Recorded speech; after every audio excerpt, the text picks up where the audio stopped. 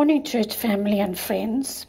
To those who might be joining our online service the first time today, it's my privilege this morning to warmly welcome you all in the name of Jesus Christ our Lord. We praise and thank God that we are able to meet in this every Sunday morning. Although we are physically separated, we are one in the Spirit, and it is our prayer that we will be richly blessed as we shortly hear the word read, and Joma later expounds it to us.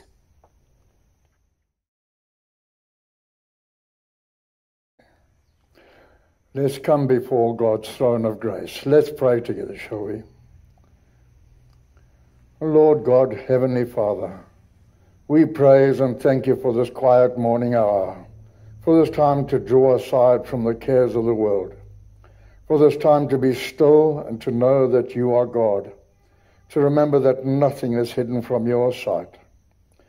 Heavenly Father, we do with grateful and humble hearts remember that our Lord and Saviour Jesus Christ, the eternal Word, became flesh and dwelt among us to glorify you and to reveal you to a world under judgment, that we might be redeemed from slavery to sin and freed from the burden of guilt.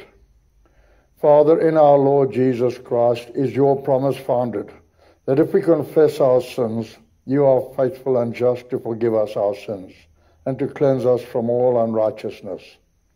We praise you for his precious blood shed for us at Calvary, for the knowledge of sins forgiven, and that we might be clothed in his righteousness.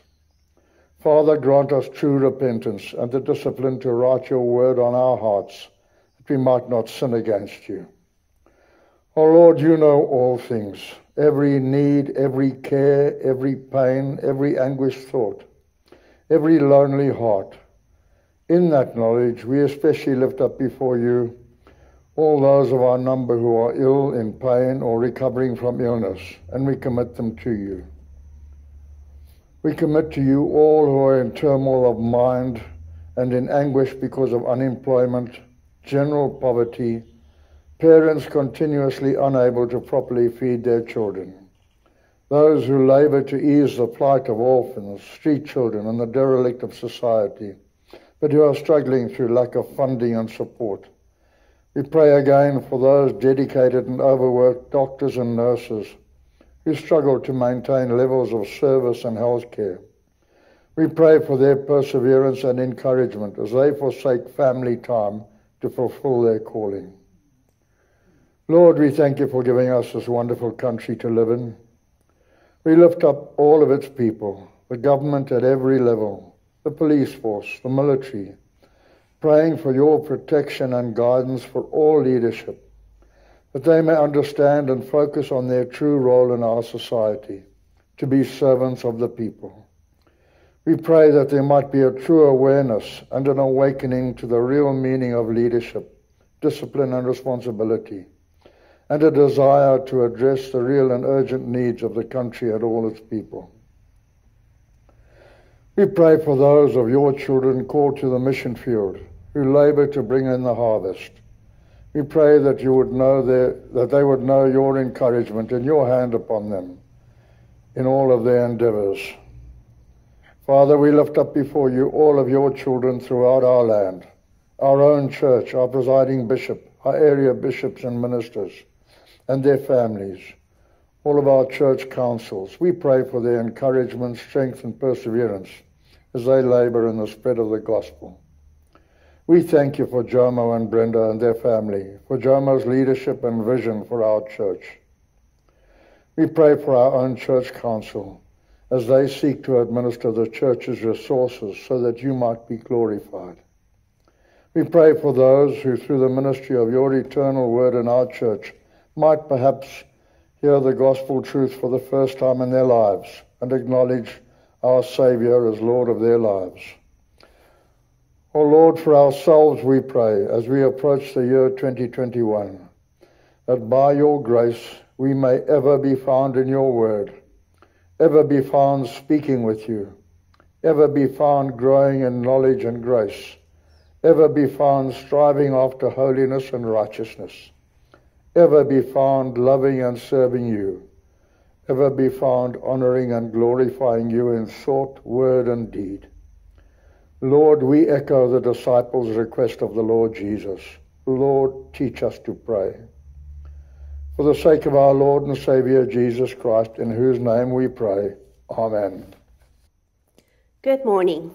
Today's reading is taken from Luke chapter 11, verses 1 to 4.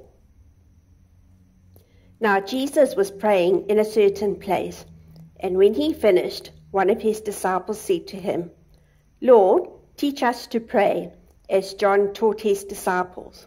And he said to them, when you pray, say, Father, hallowed be your name. Your kingdom come. Give us each day our daily bread, and forgive us our sins, for we ourselves forgive everyone who is in debt to us. And lead us not into temptation. This is the word of God.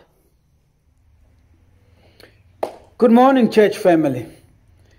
Are we still strong in the Lord?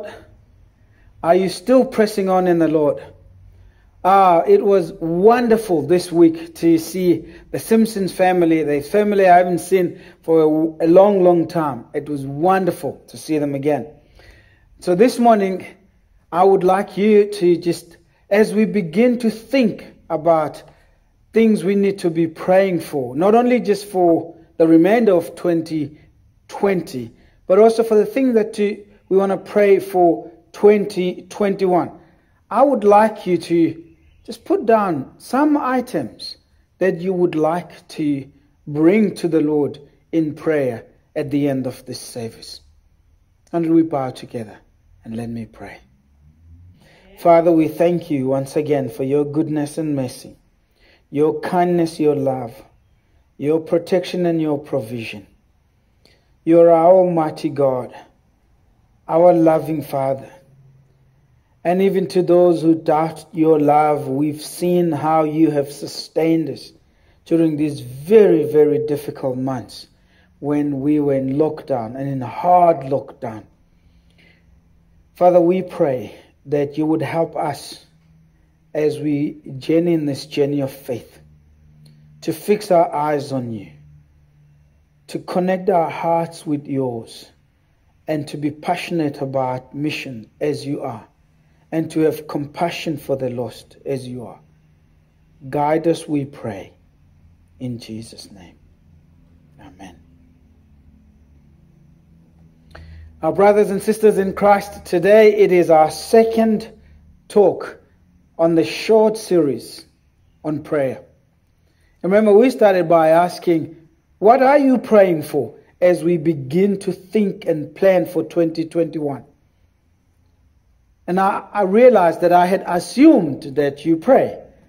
And it dawned on me that some of you may not be praying. And the struggle is that you don't know how to do it. And so last week we looked at the Lord's Prayer and we pointed out a few very good ingredients of a wonderful prayer. And so this morning what we want to do is to take one tool that seeks to help you to learn how to pray. It is just that, a tool. So there are many of them out there in the market, tools that would help you to pray. And the one that I am using this morning, the one that I want to teach you this morning, is not because it is the best. It's just one that I thought it was simple, very practical, and it is the one that I used for many, many years as a young Christian in the Lord. So, that's where we're going to go this morning.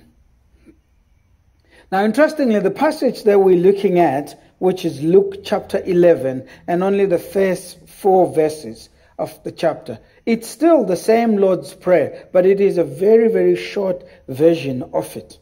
And in this passage, we are told that it was after they had watched Jesus praying that the disciples came to him and said, Lord, please teach us to pray. And I have no doubt in my mind that the disciples had seen Jesus pray, they had heard his prayers, and they had witnessed miracles when Jesus prayed over people and things happened. And now they were ready to learn how to pray. And one of them said, teach us how to pray. And so, last week you remember, one of the points that I was presenting to you is the fact that prayer is learned. That no one is born a prayer warrior. We all start somewhere and we pray. Jesus taught the prayer, taught the disciples how to pray, because he believed that they can learn, they can grow, and they can become better at it. And so if this morning you're one of those who said, I don't pray because I don't know how to pray, you're welcome. Join the club, because really this series is aiming for people like you, people who would love to pray, but don't do it because they don't know how. They feel very inadequate to pray. And some of you, maybe you pray, but you struggle. You pray here and there, and when you pray, you feel, you're not doing a good job of it, and so you don't like to do it often because you think you're not doing a great job of it. Well, last week I said to you, there are no perfect prayers.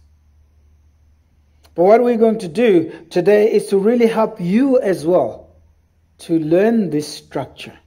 And this structure will then guide your thoughts as you present your prayers to our God. So, the structure that we're looking at is called Acts. Acts, or as in the book of Acts. It's A-C-T-S. Acts for adoration, C for confession, T for thanksgiving, and S for supplication. These are the 4 points of this tool that I want to help you work on. And the first one is adoration. Adoration is simply just when we come to God and we lift his name on high. We praise him for who he is and what he has done. So we come to him with an attitude of praise. We come to him with the attitude of worship. So we say, Our Father in heaven, hallowed be your name. And in that way, we're praising him. We're saying things that God has done for us. And we say things that we've learned from Scripture about God, that he's almighty, that he's all-powerful. And we praise him for that. Adoration aligns your heart with God's heart. It focuses on God. When you come to God with an attitude of adoration, it's God in front of you, or it's God in front of the minds of your heart, and you only see God and you praise him. That's what adoration is about.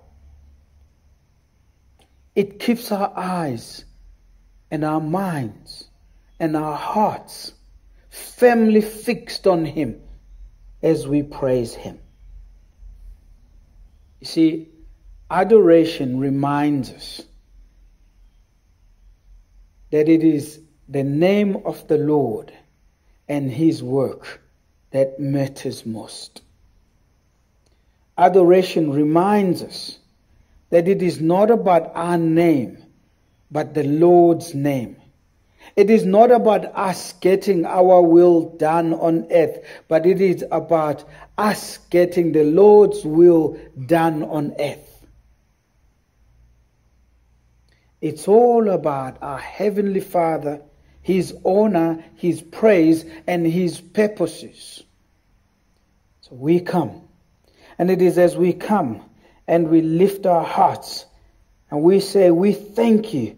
We thank you for your kingdom, Lord. And we pray that you would help us to be good and ambassadors of your kingdom, because you're good, you're kind, you're loving, and you protect us, you provide for us, you love even those who don't love you. You provide even to those who fail to say thank you to you as their provider. And we adore you for who you are, our Heavenly Father. We want Him to rule over our lives, our hearts, and we want Him to rule over every human heart on the face of the earth. We say, Lord, help us to make your name, your wonderful name, your glorious name honored here on earth. Let your kingdom come. And we ask God to help us to bring His wonderful, glorious kingdom come into the Upper Highway area, into the Greater Durban area, in the whole province of KZN. We ask God, who is mighty and wonderful, to help us bring His kingdom in our continent and in our world. We ask God to help us spread the great news of salvation to the very, very lost world. Adoration asks God to help us see Him for who He really is. The Almighty, ever-living God. We ask Him to help us glorify His wonderful name here on earth and in the foreign lands. We ask Him to teach us the policies of His wonderful kingdom so that we may be great ambassadors of His kingdom here on earth. And we ask Him to help us genuinely seek to glorify His name, not for our own sake, but for His sake. Now, my brothers and sisters in Christ, adoration teaches us that the first order of business is to submit our will to the Lord's will. It is to submit our wandering hearts to our wonderful and stable God. It helps us to submit our restless minds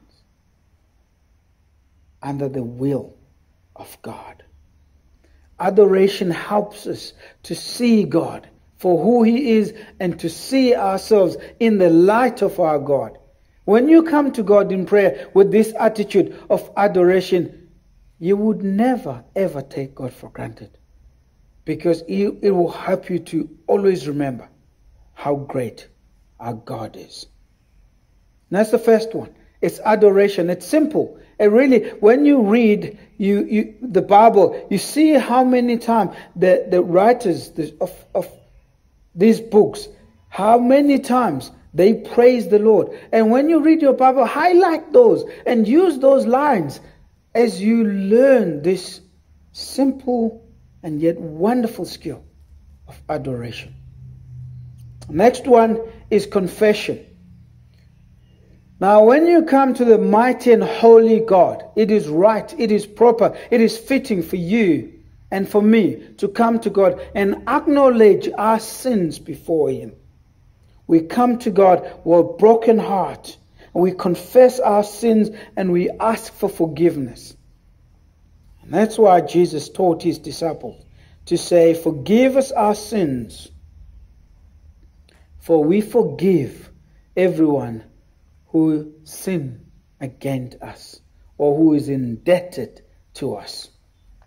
You see, my brothers and sisters in Christ, there can never be a day when you come to God in prayer and say, "Lord, today I had a fantastic day. It was brilliant. I have nothing to confess because I didn't commit any sin today." No, there is never a day like that. Never. Even on your very best day, you commit sin. Reflect on what you have done and what you have left undone.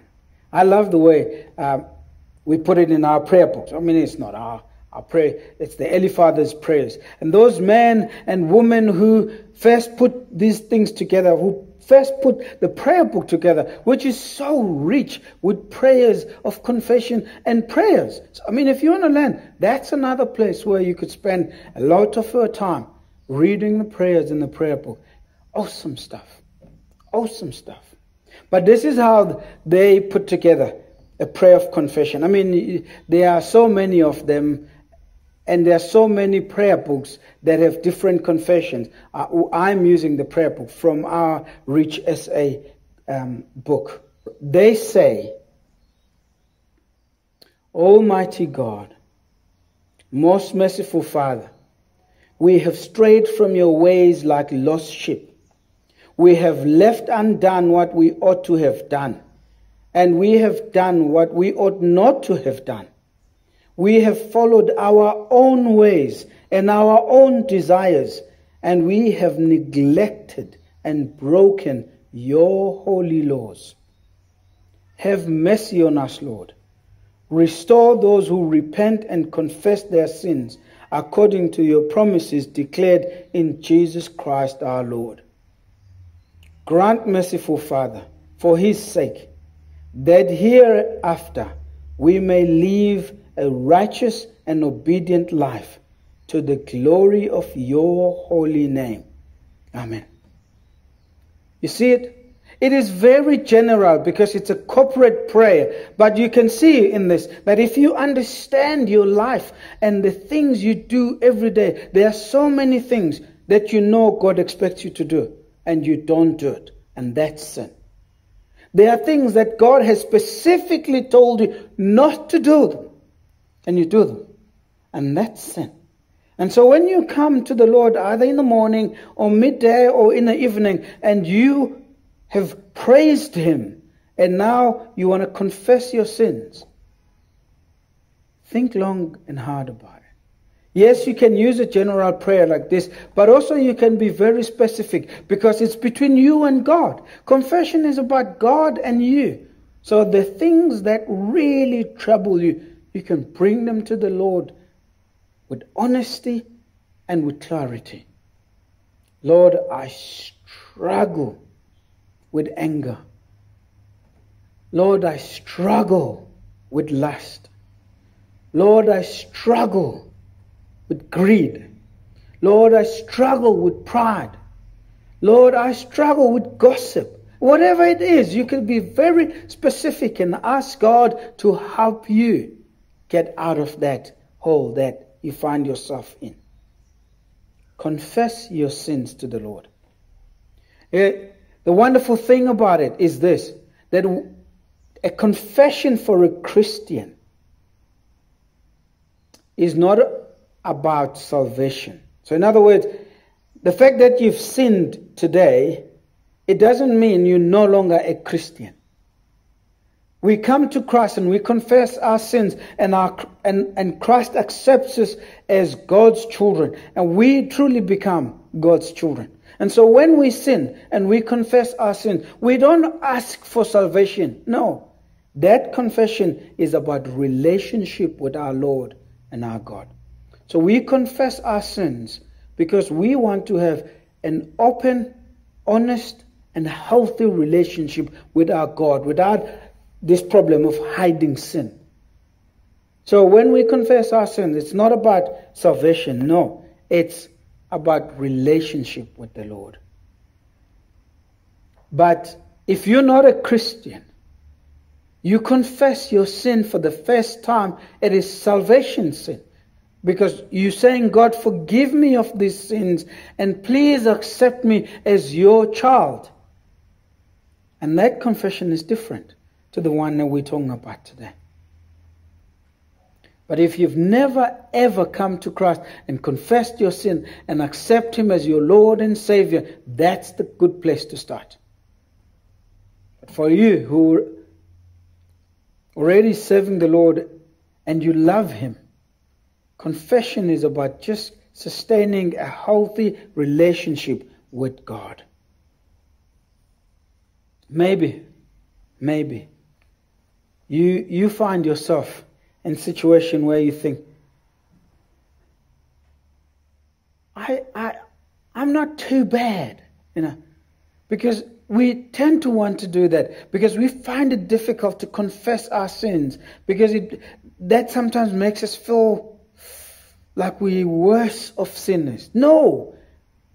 The issue here is not about being good or bad. It's about the fact that you acknowledge your sins because you sin. And the Lord knows your sins. And so you come to Him and you say, Lord, here's my struggle. Please work with me. But you come and you're honest with the Lord. Confession of sin, asking for forgiveness, and the willingness to forgive others are true marks of biblical conversion. If you have been saved by the blood of Jesus Christ and you've tasted God's forgiveness, then naturally you should be willing to forgive others. And the Lord's Prayer teaches, forgive us as we forgive those who sin against us. That you cannot on this side be willing and wanting God's grace and mercy and forgiveness, but on the other side you refuse to forgive other people. God graciously treats us in a way that pulls us to Him.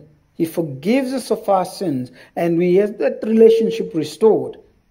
And so we do the same with people who sin against us. Those who have hurt you, it is right to forgive them.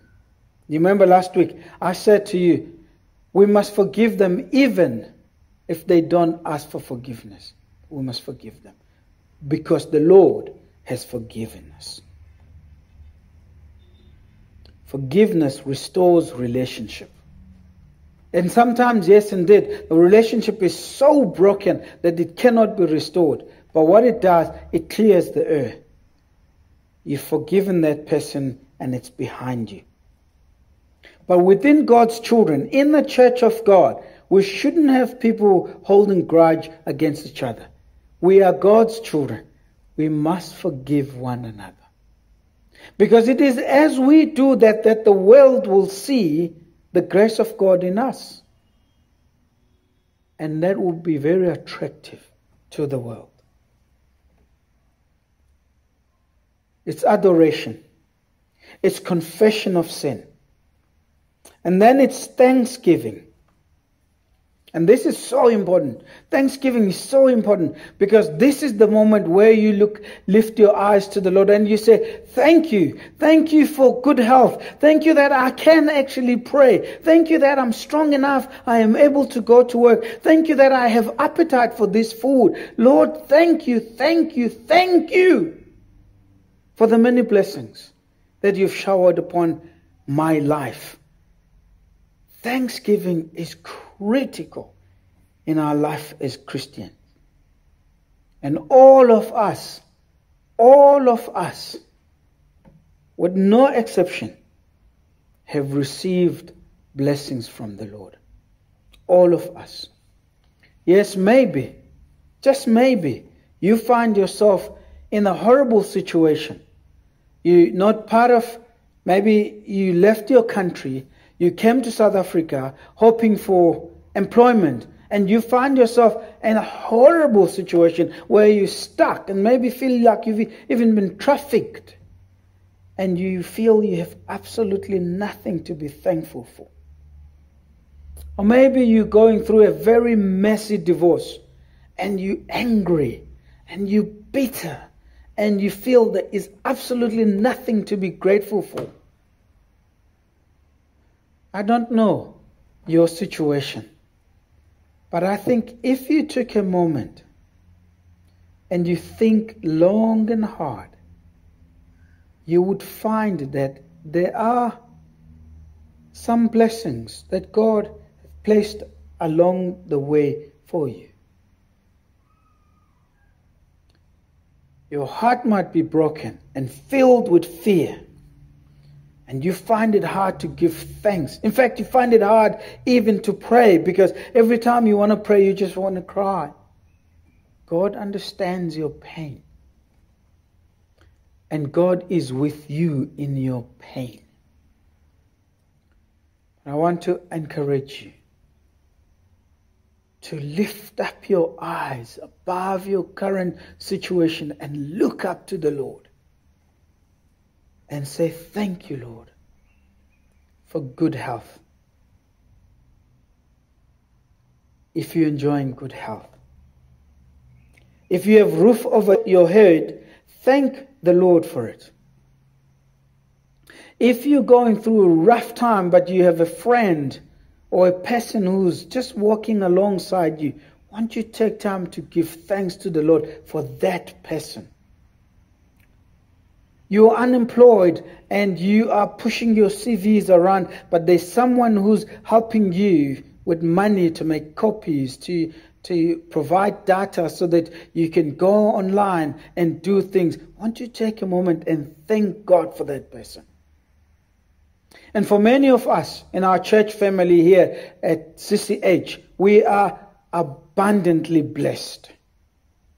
In all honesty, as members of Christ Church Hillcrest, I don't know one of us who doesn't have a roof over his or her head. In fact, I know that the Lord has blessed us way beyond our basic needs. And so we have so much more to be thankful for. Or take time.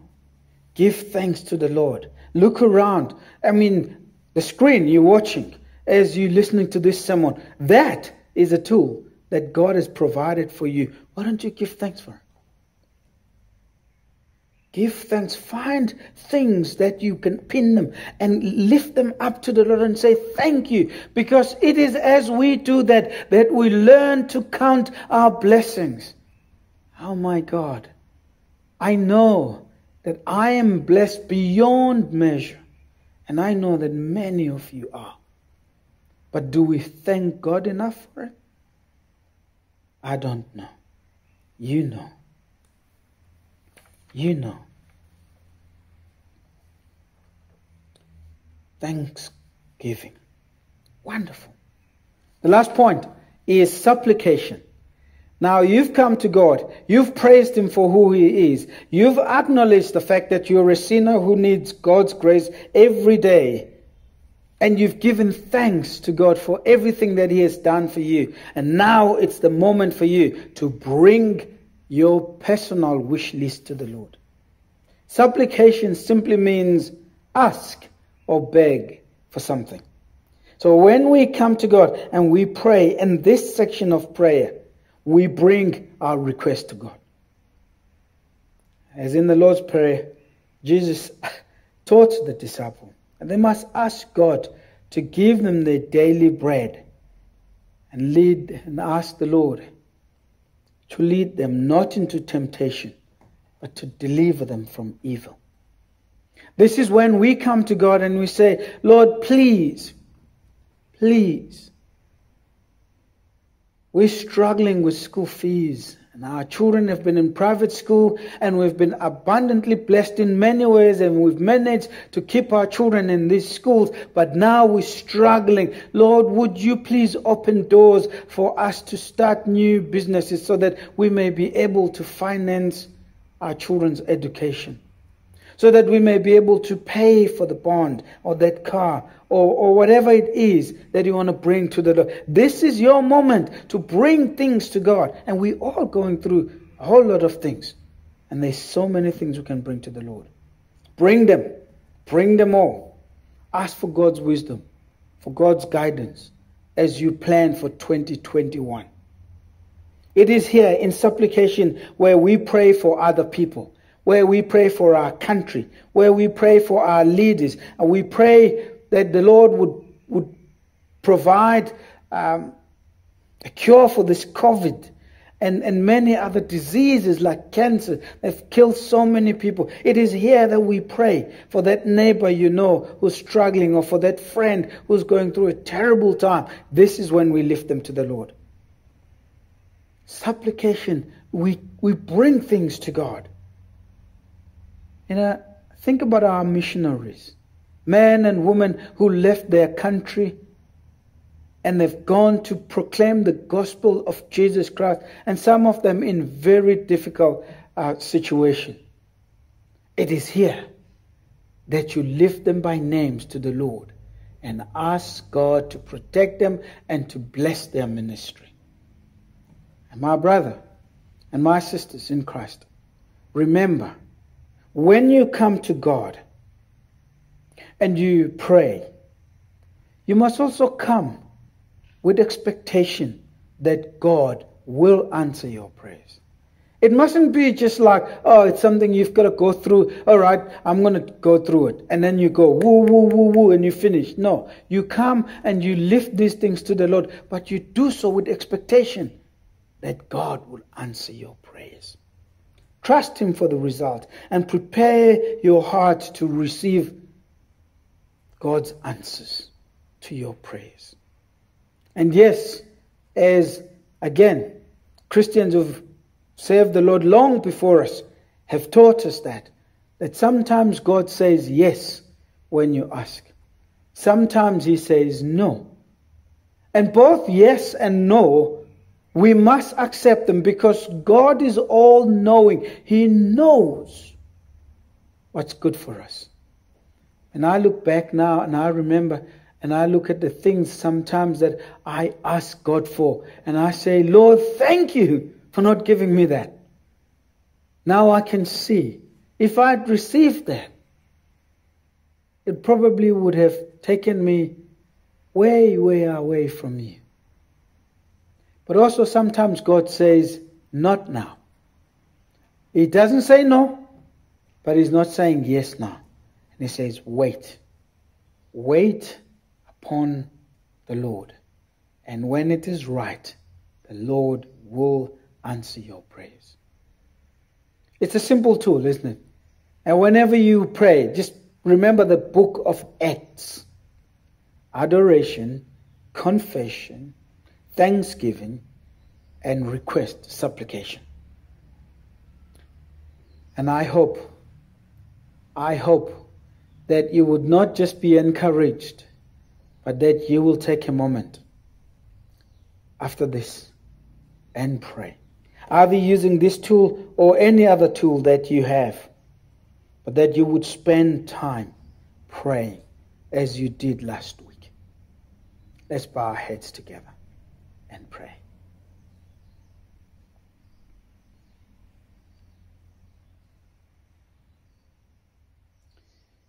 Your mercy amazes us. Your grace captures our heart. And your patience is amazing. Lord, we thank you that you are so gracious that many of us hardly ever come to you in prayer, and yet you faithfully wait for us to come. I pray that this morning, as you see many people coming to you in prayer, oh Lord, that they may feel your hand on their shoulders, that they may feel your presence, that they may know you are with them as they pray. In Jesus' name, amen.